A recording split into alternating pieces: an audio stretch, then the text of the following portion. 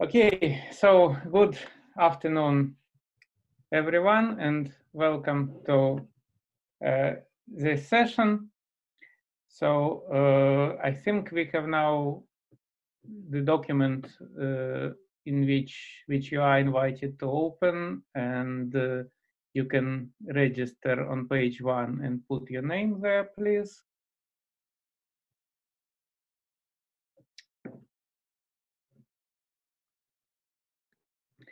And then on page 2, we will have questions.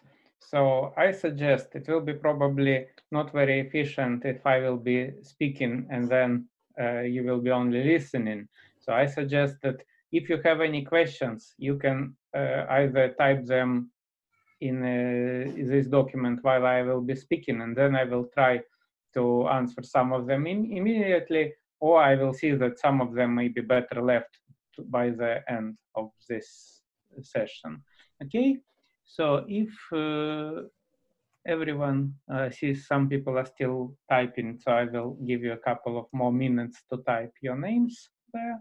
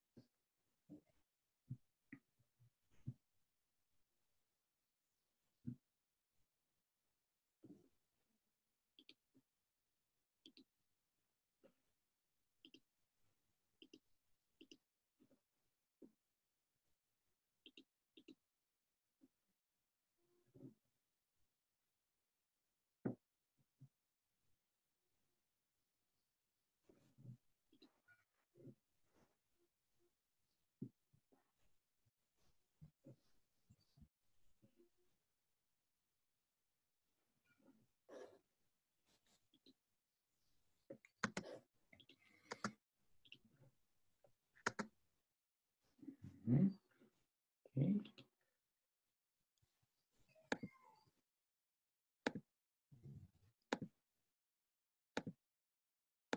Right.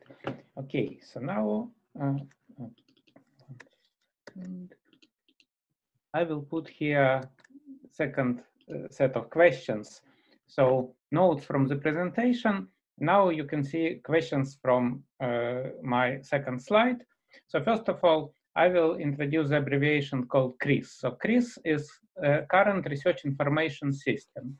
And then most likely, if you work at university, you heard names of one of popular CRIS systems. For example, Pure, ePrints, Elements, which is also called sometimes Simplectic, Converis, Iris, WorkTribe, or RIS, Vidatum. And then probably your university uses something else, in which case we will be interested if you will type what your university is using. So could you please quickly put plus or minus opposite to these questions here in the document?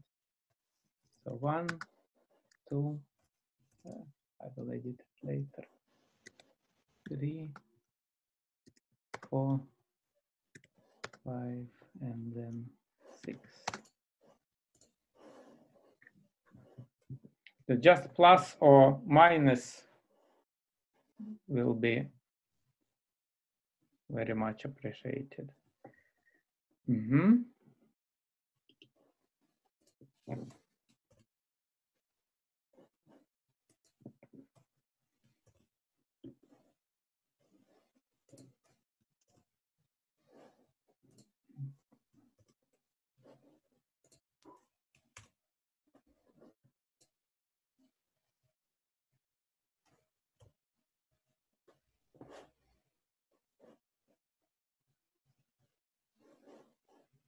Right, so we have, I think, 12 participants in this session.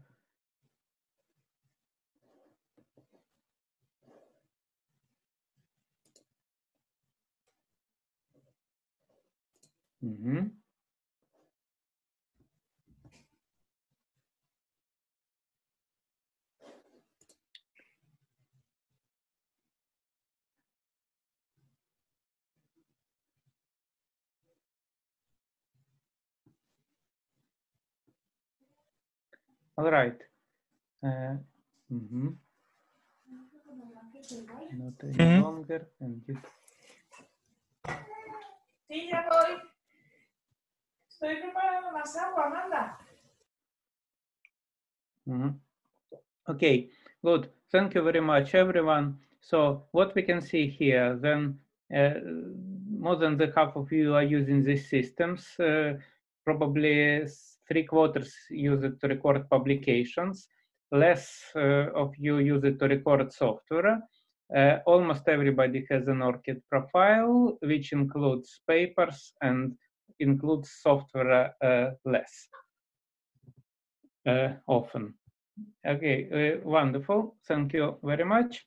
So where we will go from now? So first of all, a little bit of my background. So I am lecturing at the University of St. Andrews in computer science, but by background I'm a mathematician, and I came here developing mathematical software.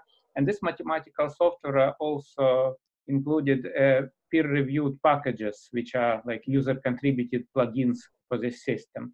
And then, of course, I included them into my CVs and so on, but they are not officially like recognized at the same level as papers. But then I was cleaning up my profile in Pura, which is the CRIS which we are using here in St. Andrews. And then I thought that why not to add there all my packages, because it's actually a lot of work to develop and maintain them.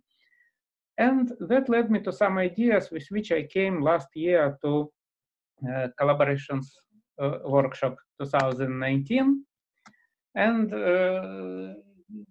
together with Louise and Paddy, who are here, we worked on a project which was called Code4REF. So we decided to call it Code4REF because it's a prerequisite for REF. So for people outside the UK, if you don't know what REF is, it's a very large exercise. It's an abbreviation for Research Excellence Framework, which is a system to assess quality of research in UK higher education institutions. And the next round was supposed to be in 2021, and it's now postponed due to the current situation. And then institutions are submitting research outputs to REF for evaluation. And then most of institutions are submitting papers because they prefer to play safe. So in theory, they could submit also code, but in reality, contributions which are not papers are not so often. And then current research information systems are widespread tools which universities are using to underpin this process. And therefore, code is not often appearing in these databases. And we think that the prerequisite to see more code submitted to REF is to see more code recorded in CRIS systems. And that's why we called our project Code4REF. And then the talk is about this project. So let me scroll down to see if there are any questions appearing there. Okay, thank you. So, of course, now we all know that software is vital for research. And I think in our community, we all heard a lot about this survey which was made by SSI in 2014, that 56% of academics develop their own software. Then here in St. Andrews, Paddy ran a survey in 2016, which in which 41% of respondents said that they write, develop, or maintain programs or scripts and so on. And we can see that there are academics, PhD students, postdocs, research assistants, and other categories of staff. So now we know that, yes, many people are doing that, but we are interested to find those people and how we can find them. So usually situation is that you can find them using networking. So, but networking has two limitations. First of all, information which comes from those channels is not very structured. And then second, that it is hard to reach anyone. So there may be people sitting in some departments developing software, and they will, you will not reach them and never probably meet them, and then be surprised after several years to learn that somebody in some other department actually developed a tool which you may be using for these purposes instead of developing it yourself. However, there are these information systems, right? And then those systems record everything about research publications. So you can easily find who in some other department is doing research in that area. And then also these systems, first of all, feed information into public views on research portals of universities, so they can be accessible by outside world. And then also they could be consulted for appointments and promotions. So if you are developing software, in principle, this is your way to find possible connections with other people and facilitate your career. And indeed, there is an anecdotal evidence in St. Andrews to support that. For example, when we circulated information about Code4REF in St. Andrews, I discovered a researcher from School of Economics who developed the software, and then that resulted of him being invited to give a talk at the School of Computer Science as a seminar, because I'm a school organizer in School of Computer Science of our seminars. And then, most surprisingly, it happened that actually his research was done in collaboration with one of our former PhD students in our school who left. And being in the same building, I didn't know about that. And it's only because of Code4REF I was able to learn about this project. So, and then indeed, the majority of UK universities uses one or another CRIS because everybody is obliged to make a submission for F. So our idea was, let's use CRIS to record information about research software. All right, but now this is a challenge because there is a large majority of different systems which are in use. There is a group which performs a survey of systems which are in use each year. And here you can see that in 2018, for example, pure ePrints and elements were the most widespread spread systems. On the other hand, 8 universities were using bespoke in-house database, and 26 universities didn't reported that they do not use any CRIS. So perhaps their submission is just organized using spreadsheets. So we don't have details about their use. So that's a challenge, of course, that some universities don't use any and some universities use not very common systems. Then also the second challenge is that in those systems, there is no obvious way to record software. There may be templates which are very hard to find. There may be templates which are too much oriented to be too much paper oriented, and they're not adaptable to record software there. So it's hard to find attributes. It's hard to find how to record attributes which you would usually expect from software. Then also, some developers may not have access to CRIS. For example, not every research technician in St. Andrews will have a pure profile. Or PhD students by default do not have public profiles, so they need to log into Pure and then make it public explicitly to enable that. So we decided that on this Hack Day project a year ago in Loughborough, we would like to establish a guidance and then create a website which is called code4ref.github.io, in which this guidance will be collected. So at the moment, we have instructions for 3 systems. So actually, we started with just 2 systems, Pure from St. Andrews with instructions contributed by Paddy and me. And Louise helped with instructions from WorkTribe RIS based on University of Nottingham installation. And then last autumn, we got instructions from symplectic elements from Imperial contributed by dear Alonso Alvarez. So how these instructions look like? Basically a collection of screenshots, and if you would like to contribute to Code4REF with instructions for another system, that's what we will ask you to do. Try to submit your software, try to prepare a collection of screenshots, and then put together a new page on pure Code4REF. So this is an example from Pure. You see that Pure has a type software. I can record publication status, and I can record title of this software contribution. Then I can record various meta information. For example, this is a package which is published on Zenodo using GitHub Zenodo integration. So in this case, we have a lot of meta information. So we record a particular tag on GitHub pointing to the given release. We record Zenodo DOI, and then also the package website. And then the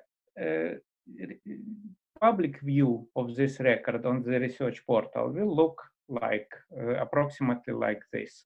So all this metadata about website, DOI, links to GitHub tag, and so on will be presented here. Okay, so am I not going too fast? Is the pace normal?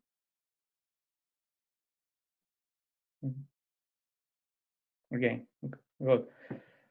So what next? Next, this is another example from research portal, Monte Carlo tissue ablation model from School of Physics.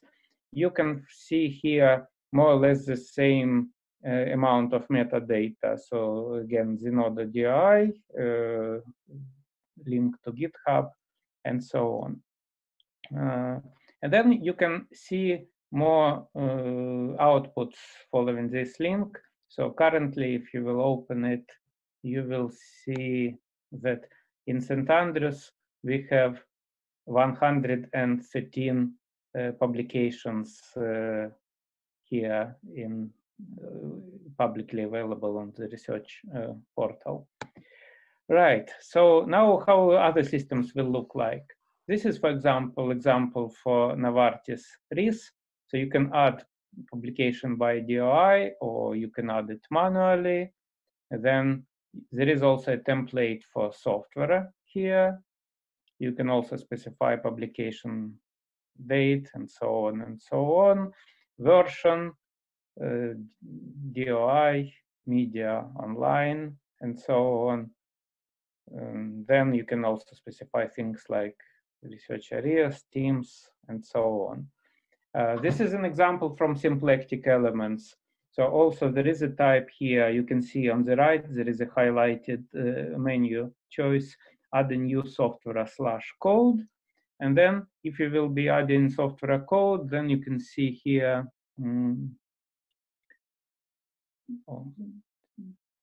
author's title and abstract, and then some more software specific things on the right, like publication date, version, license, code repository, and so on. So there are some frequently asked questions here. So the question one is this usable only for the source code, which is indeed published on GitHub with releases deposited on Zenodo, or it works for any other software? So, because indeed, if you will see that many examples were demonstrating Zenodo. So the answer is no. And if, for example, you will go to St. Andrews public portal, then you will see all different practices among those 113 publications which have there now. So while in principle, we would recommend developers of open source software to use it on GitHub and then use GitHub Zenodo integration to assign a DOI to their software, or maybe deposit it elsewhere with the DOI. This is actually not a critical part. So the minimal information in principle which you need to provide is the title and the authors of the software. So in principle, this can be even a classified software which will never be published. And you can still record your work on that software in your CRIS system. So second question, do you need to record each version of the software. I think this is recommended because in principle, you would like also to record somehow the amount of your work time which you spend developing software. And then you know that in principle, between two minor versions, there may be a huge amount of work to fix and debug some problem and so on. So I would say, for example, for myself, I am tending to record every version of my software, but actually Pure has the functionality when you can specify which entries are private and which entries are public. So you can hide them from public view in the same way like you can do it, for example, for ORCID. But still, it is up to you as an author to decide which versions you would like to report. You can say, for example, my policy is I'm recording only major releases. I'm not reporting their minor releases. This is completely would be up to you. Yes, so thanks. I see the question. I will go to it after the next one. So is it possible to import data from other sources? So Patricia Herterich explained on Code4REF that Pure can import data from ORCID if it is enabled. The thing is that it should be enabled by your institution. You cannot enable that yourself. Right, so let me now read the question. So what if I only contributed to the code? How much should I have code myself in order to register it in a CRIS? I think you should not have any obstacles of registering it in CRIS because you can register software and insert into the authors field everybody who is the author of that software. So you can add the people from your institution, and you can add the people outside your institution if there are those things. Of course, in this case, probably it would be good to do that in some coordinated way, I think. So you will probably avoid duplications. But actually, in Pure, this is easy to do because if, for example, my colleague from St. Andrews would add software which we co-authored into Pure, it will also appear in my profile. So I will be notified about that.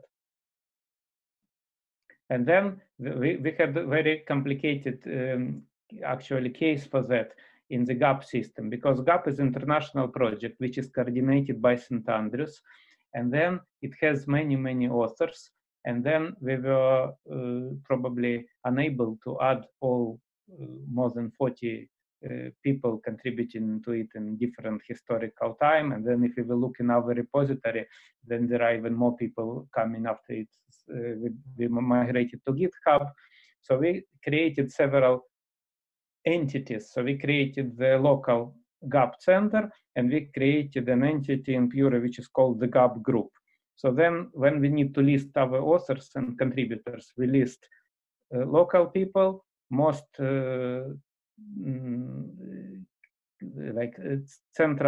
most essential contributors from outside St. Andrews by name, and then we put the rest into the GAP group, like etc. Right, so I hope that answered the question.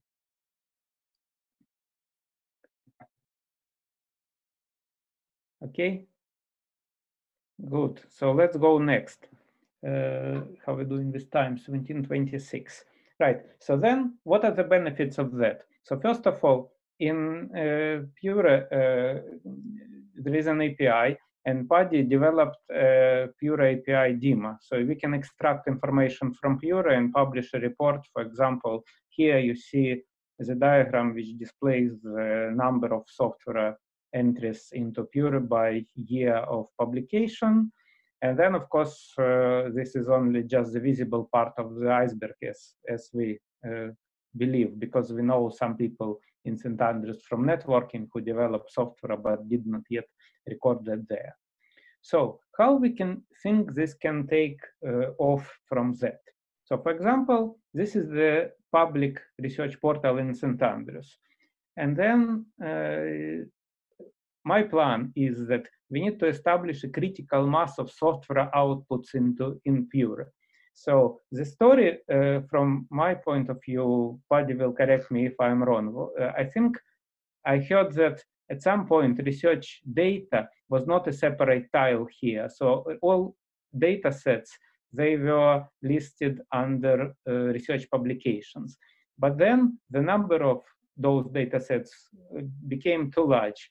And then it was decided that they should be a separate tile there. So I think that as soon as the number of software entries will become will reach certain critical point, we and other people in other universities can talk to their CRIS maintainers and suggest that software should be more visible on the public research portal view. But sometimes this could be it may not be possible to do it by university on its own, because there may be some requests which should be addressed to Pure or other CRIS developers. And then again, I think here, if sufficiently many universities will join that, and then we will coordinate that, then probably it will be easier to persuade developers, so the priority of this task will be higher and they could make certain changes. Then how this fits into more global context. So yes, for example, a product of another Hack Day or Collaborations workshop 2 years ago was Code is Science Manifesto, which states that code should be cited and acknowledged as scientific output.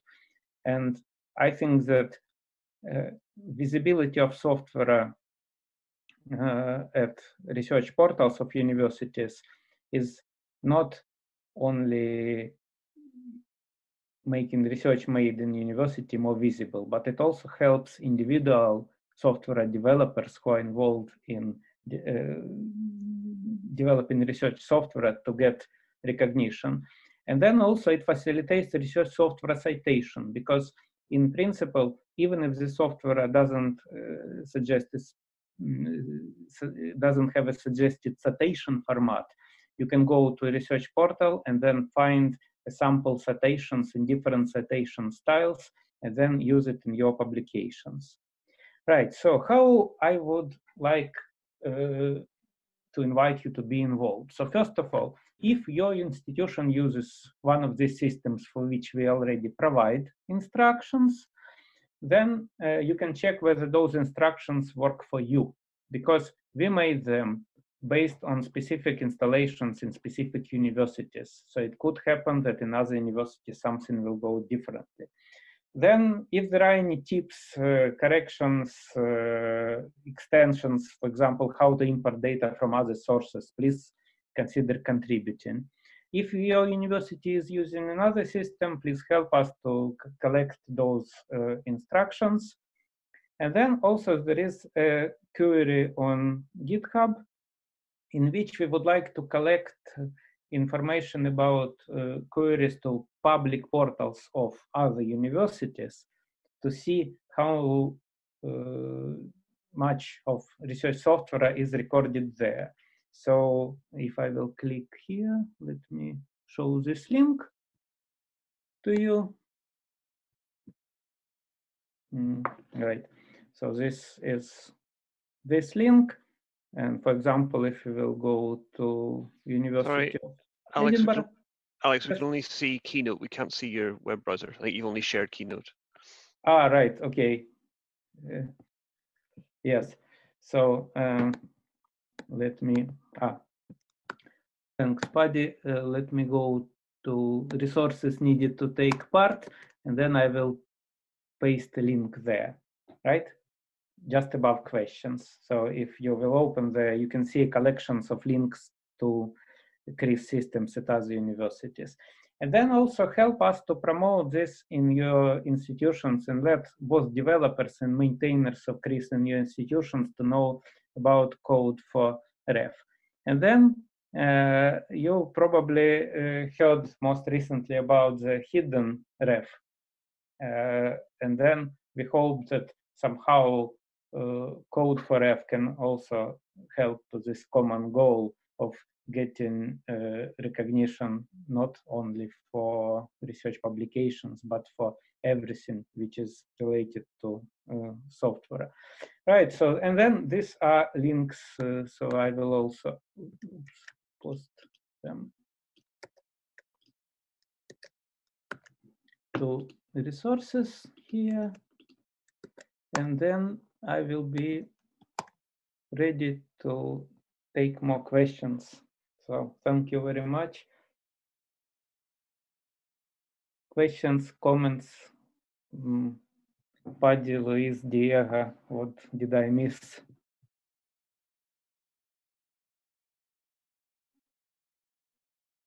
I'm not sure you missed anything obvious that comes to my mind, but people may have questions. Can't think of anything you missed either. Probably. There is one question in the notes document. Mm-hmm. Which? So it says, what if I only contributed to code, and how much should I have coded myself in order to register it into right. CRIS? Yeah, I answered it when I seen it. It was asked earlier. Ah, okay, good. Yes. So I can probably now show my face. Yes. Mm-hmm.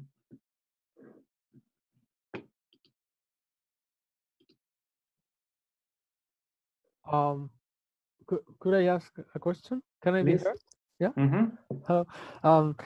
So I'm curious about how this translates into papers, how institutions are approaching, if at all, this issue, namely how research software engineers and other technical support coding for departments such as in psychology, etc. How things may be changing regarding authorship of papers. Traditionally, in many institutes, many departments, these contributors, research software engineers, technical support, however they are called, were not included in the authorship of a paper, even though they contributed many and absolutely essential hours. Is this changing at all, or is I guess one thing to consider in this regard is that authorship of papers may not be very highly valued among software engineers, right? So I think good practice is to include software engineers as authors, I think. Yeah, absolutely. Yeah, I guess. So Code4REF could probably somehow compensate that. So for example, in the past, you developed certain software for certain paper, and it happened that a developer was not included as an author, but the software exists and lives their own life, right? So no obstacles to create now a record for that software. Right. And then also, in principle, because we are not specifying, well, good practice, of course, should be to have it published somewhere and then record the version, get a DOI, and so on. But on the other hand, you can say, this is a supplementary code for that paper, and then record it there. Because then, if a research software engineer works and then contributes to many things, then somehow using CRIS, they will accumulate a portfolio of different tasks which they were completing, right? Mm-hmm. So that's then in principle, so it's slightly orthogonal task, right? But then it could help in general to make research software more visible and yeah, absolutely. I just like to mention that a portion, I think a significant portion, still falls through the cracks in this, because it doesn't live on, because for in some fields in psychology, for instance, but I suppose it may happen in other areas, for a particular experiment, the code is created just for a particular project, really, for a particular paper, and then it's a very specific thing, and it's not something generalizable. It's not a program. It's it's something very, very specific. So it will not be used. Often it will not be passed on. But then, I guess for the sake of these people who are greatly contributing to the research, it could make sense to kind of enforce it in the policy, to kind of, I don't know. It just strikes me as fair, right? Well, I'm just thinking that in principle, even if the code is specific code for one paper, it should be fine to say this is supplementary code for the paper, and then provide in the metadata the link to that paper. Oh, yeah. So if you will look, by the way, now at one of the articles here, which has less things, so I will put a link into the chat in Zoom now. Then you can see that they have English publisher, GitHub, media of output online. So quite minimalistic description, but still it works. And I think this is exactly, from my knowledge, code. That's right. Quite. May I comment? Please. I was a researcher before. I'm for a while have been already a research software engineer, and definitely we all would like to be in papers, but that's a fight that the lab technicians have been fighting for a long time, whether they should be in the papers or not. Because if you think about it, software definitely is a key part of the research, but the people who is running the experiments or maintaining the equipment or analyzing the samples for you, it's also a key for the results of the paper. Depending on the institution, it might be the end user, the one using the machine, or it might be someone else fabricating the samples or managing whatever fancy machine that we are talking about. So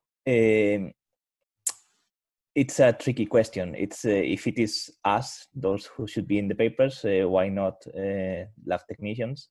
What's the limit of what people should be included or not?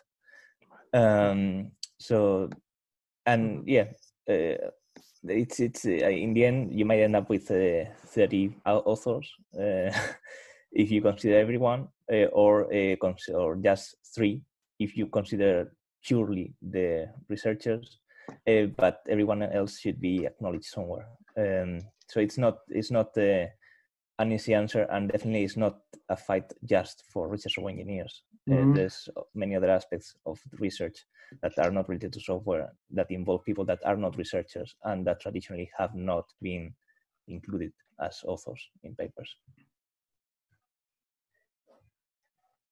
Yeah, that makes sense. Yeah, maybe one of the things is that in software, you can have developers, authors, maintainers, contributors, and all different roles. And then usually if you publish a paper, then there is only one role, an author. I think it sometimes comes down to a question of legality, like where you're talking about technicians coming in and doing work that contributes to a paper. If they are machining a part that is a novel idea of theirs that no one else could have done, then yes, they should definitely be on the paper. And I think that somewhat ties into how research software engineering could work as well, is that if you design a web page to implement someone's research, you're not really doing something particularly novel. What you're doing is implementing a web page. Whereas if you write custom software where you have to actually understand what they were looking for in the research, then yes, you probably merit going onto the paper. And that's not to say you shouldn't have been recognized for writing the web page, but you can write your name at the bottom of the web page and say, I wrote this, and you can put that on your portfolio, you can put it on your GitHub. And then again, it comes down to sensitivity. If the piece of software you've written is sensitive and the researcher says, no, you can't put that on an open GitHub because that's crucial to my research and someone could scoop me, then obviously you've done something that needs to be protected. Whereas if they're willing you to put it openly in your GitHub, then you can do whatever you like with it. I think that obviously that's very broad strokes, but that's always the sort of feeling I get to these things. And the comparison with the technicians is one that comes up quite a lot in research software engineering, and can be quite sensitive because of the way technicians have been treated, and where we found ourselves coming almost sideways from being researchers and postdocs and PhD students, whereas the technicians might not have had that sideways transfer. They are often lower down in the pecking order, and the fight over that is something they've been doing for a long time, and we should be supportive of, but necessarily tying ourselves to them could be dangerous for the movements and the career progression of those within it. Yeah, and I think the other thing that can help with it is describing the credit. There's a credit project, but it boils down to describing what is people's contribution to the particular. Is it a paper? Is it the software? It's still like, even if it's minimal contribution, just by saying what is actual contribution, it makes it much easier. Yeah, so you can say, like, this person did data analysis, this person did something else, and I think that's where we have to go. I think some journals do actually ask you to justify your position in the author list by saying what you did, and that prevents people being on author list just because they happen to head up a research group and sat there just going, I own this research group, therefore I own all of its publications. Everyone has to have contributed something, and by acknowledging and making that very clear, and that would work quite well for us and technicians, I think. We've literally just submitted a paper which was had a new implementation of stuff in TextGen in it, and one of the things that we had to do was list what the contribution of each of the authors was, and one of the things was software development. So I went down as that, and something else, I can't remember what it was, but that was definitely a very specific thing in the author attributions of that paper.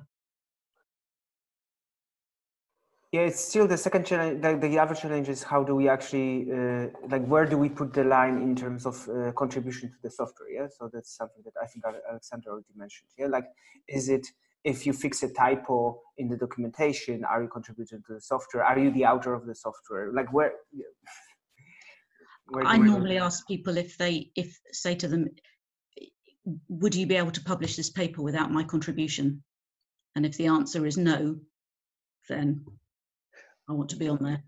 I think that's a reasonable starting point, but then you end up saying is, if you came in and just bug fixed at the last minute, then it comes down to have you, again, not saying anything against your work or you specifically, but if any software engineer could have come in and gone, oh yeah, you've just done that a bit wrong, then that's might not necessarily be as novel to get authorship. But I think that comes quite interestingly with, we end up in a unique situation using version control, where everyone's contributions can be tracked via an address. So if you're on the paper, someone can then who was really interested in seeing how much you contributed could go to the code and just filter by your updates, and then it's just, then it depoliticizes it, because if you say I want to be on the paper, you could almost go, people can actually see what you did, and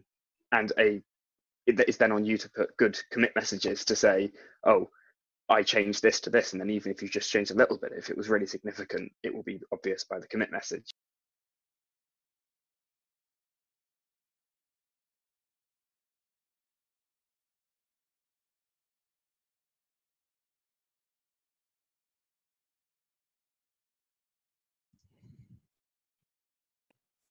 I see one challenge here. So what if I wrote the tests for the software?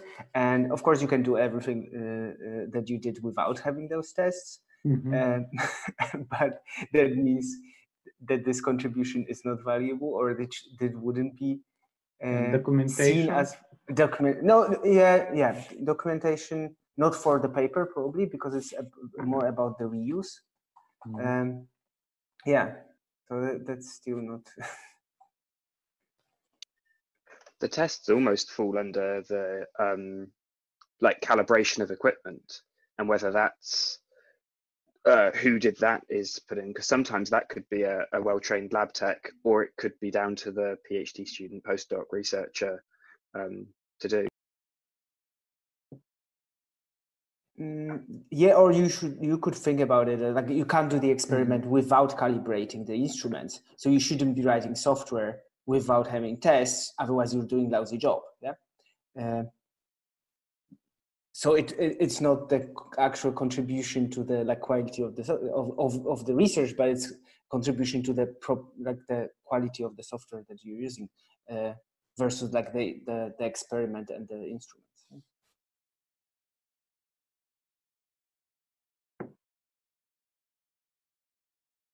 So Alex is saying 3 minutes till the end of the session.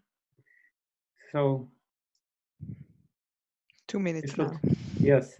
So we should probably wrap up. So what, Alex, could you let us remind us what's next? We are moving to. I think we are just going back to the main room to wrap up day one and get some instructions for tomorrow. So we are finishing at 6 o'clock today. All right. Okay, so it's a pleasure to see virtually here everyone, and I hope next year we can meet at Collaborations Workshop 2021, which will be in real life. And then get in touch in the meantime if you would like to discuss more Code4REF things. So thank you very much, everyone. Have a good evening.